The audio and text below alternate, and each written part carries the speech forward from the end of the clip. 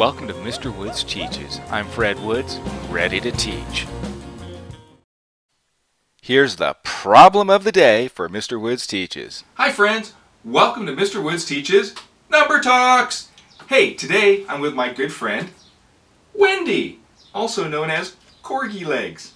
Hey, so Wendy has 3 songs to sing. She signed up for 8 performances. How many songs did Wendy sing in all her performances? That one's a little more difficult than what you've seen. How do you think you should do this? I don't know. Let's take a look at a strategy that might be useful for you. Okay, mathematicians, I put down here the number of songs she needs to sing and the number of performances. How would you complete this? Let me show you. Okay friends, you see how I completed this? Remember, I have 3 songs and 1, 2, 3, 4, 5, 6, 7, 8 performances. Thus I have a 3 and an 8. Have you seen something like this before?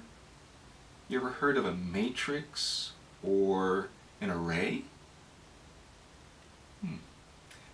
How do you solve this? There's so many different ways. Let's take a look at a couple of them. Okay, how do you think Wendy, solved this problem? Well, there's different ways she could have done it. She could have added 3 8 times, so 3 plus 3 plus 3. That takes a while. This is a little bit shorter, 8 plus 8 plus 8, but still.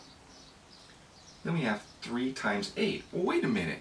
That's the same as saying 3 times 8, or 8 times 3. There's 8 3 times.